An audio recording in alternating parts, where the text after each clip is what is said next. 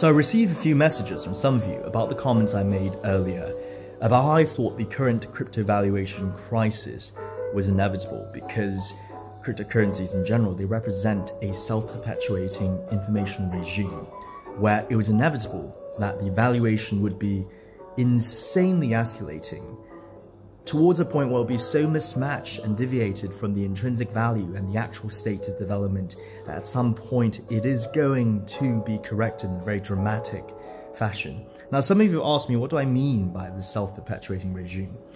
Now, it isn't really a secret that there are a lot of people who think many, if not actually most, of the cryptocurrencies, they are very much represent and resemble Ponzi schemes. Now, whether you believe that is the case or not, the way that most, if not all, cryptos are constituted as an informational regime, the way that information is actually conveyed, is actually very concerning, and it shows these red flags. But the way it's constituted guarantees that the valuation would always skyrocket, or at least be propped up as much as possible, and yet it will be so deviated from the truth and not many people would know about it before it's too late. Now, the reason why I say that is this. Think about it. Let's try and break down pretty much the informational regime surrounding any of the cryptos. The first thing you need, really, overall speaking, the first thing you need is an exciting technology that's still developing that not many people know about. And of course, in this case, we're talking about blockchain and many of its iterations. But think about it. Many of the people who are actually into crypto right now that you know, perhaps even yourself, not many of them actually know how the blockchain works. Some of them don't even know what the blockchain is. And a lot of them rely on hearsay. But not many of them actually know how the technology works. They don't know the state of its development. Perhaps actually most of them, they've not even read the white paper. And they have no idea how this technology actually really works, how it's being developed, its current state of development.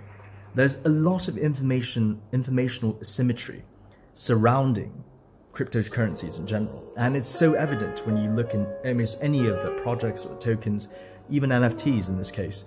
There's just so much lack of information there, especially for the people. They don't understand it. And again, it is a very complicated technology. It might be quite hard to actually explain and for many people to understand. But that's first thing. You have this exciting, developing technology that not many people understand, which means that you could actually potentially prop it up in really any single way, because again, the possibilities are limited. We're talking about a new technology that's developing. The way it could develop, at least, especially when you don't have much information, could be practically anything. And that is really the case, I think we can see with many of the tokens that are being valued right now. There's a lot of reliance on this idea that the future development is limitless, but truly how it's being developed, there's no transparency and there's no understanding. The second thing is you market these technologies, these tokens, these projects in a very sexy way. Think about the common narrative of cryptos. The ideas behind that are very sexy. Potentially anybody, you and me, the layperson on the street with the omnibus, anybody could potentially become rich, very, very rich. And it's also not limited to anybody. Everybody could be a part of it. It's equally accessible to all. Very, very democratic. Certainly appeals to the sort of PC culture of today, at least the political temperature at the moment, climate at the moment, and not to mention really other ideas that's being marketed too. It's very much against the establishment, against the the established order of big money, big corporation, the big man. Us, the little people, we could potentially actually be part of this and overthrow the entire system. And it's equally accessible to all. We represent the new money. This idea, all these ideas are being marketed. It's very sexy. It represents a better way of actually functioning a currency system, better way of actually handling our finances in the future. All these really sexy ideas are being marketed outright, oftentimes unsubstantiated, but being marketed regardless to this technology that is developing, so all sorts of possibilities that not many people know about. So that's 1 and 2. The third thing is you create a self-perpetuating informational culture. And this is the more interesting part that I've had a lot of experience with, because I've shared a lot of ideas about cryptos. But basically, you create a lot of interesting culture that surrounds the information itself, that guards the information and narrative that's being developed. So I'm talking about, for example, this overall sense of us against them when it comes to crypto. For everybody who are in the know of crypto, they represent this millennialism, these people that will be safe. They understand how new money is going to work, and anybody else who says otherwise, they're against us. And of course, I've had experience with this. I have actually shared thoughts and concerns about crypto since over a year ago on YouTube. And in fact, one of my videos was actually highly disliked. I received a lot of hate comments, even people who actually called me a hater and even a dinosaur, just because I was actually somewhat skeptical and concerned about some of the developments of crypto. But this idea of us against them is one part of many of the facets of this informational culture I'm talking about. Other things like, for example, this idea that if you were to read the news, any development that is against crypto will be immediately written off by the supporters and the enthusiasts of cryptos in a very almost like zealous way where all of that is fake news.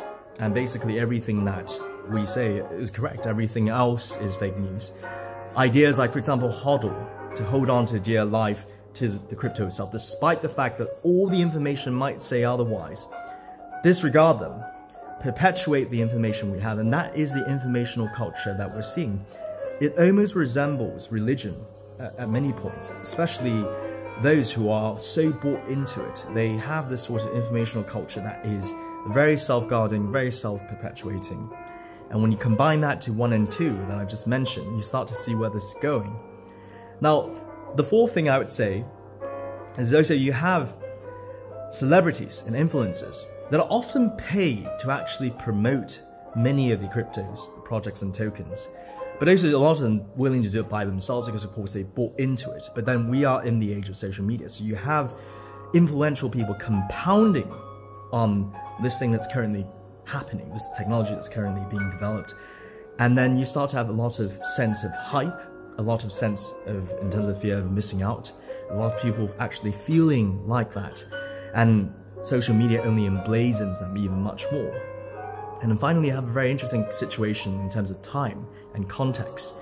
The fifth thing being this: we just went through, at least the whole world, the pandemic, at least at the crux of it, at the very highest point of it. We're all locked down. The government provided us a lot of stimulus, at least most countries, so a lot of injections in terms of actual capital inflows, allowing us to spend money. And yet a lot of us are actually locked at home. A lot of us, maybe some of us actually, in very dire financial circumstances, having lost our jobs. And in that sense, when you have all this money and all these things that I've just mentioned going on, you start to have money pouring into this new developing technology I'm talking about. And overall, the end result is you start to have a valuation that keeps going up because of the information that surrounds it. It's so self-perpetuating. It's a perfect storm of all these different conditions that leads it to go up. But there comes a point where the valuation will not be matched to the actual value of the thing itself. Maybe it is actually not worth that much in terms of how it's actually being developed, and yet it is being perpetuated so passionately to this point where we see this insane valuation that honestly does not make sense. And that's my point, because a lot of it really comes down to sentiments that are very much driven by this self-perpetuating informational culture. That sentiments can also change very easily as well. Although the fact that it's very well guarded, but it can also change because largely it is sentiments. Sentiments that are highly irrational, that certainly are not really based in transparent, verified, and really well thought out information analysis of many investors and how they should be. And so comes points where we see there's a lot of volatility. And it's almost so beautiful because, again, we've seen all these crashes, the recent one being the most significant. We've seen all these crashes, and the informational regime that exists will try to write them off and will try to change the narrative in a way that is conducive to propping up the valuation itself. For example, previously, when there was a lot of actual boasting about how cryptocurrency represented the future currency, and a lot of these financial but also really analytical information that came out that proved it otherwise, all of a sudden we're told that no, it is actually digital gold, and more a safe haven of wealth. And recently the Ukraine crisis and global crisis we're seeing economically speaking, again, it doesn't really resemble gold anymore, and now it's more speculative tech. The narrative keeps changing, and of course the informational culture will self-perpetuate and guard itself. But again, if we were really to think rationally about what is actually happening in terms of development of cryptos, it's easily seen that it is incredibly overvalued and there was no way that the valuation could be sustained.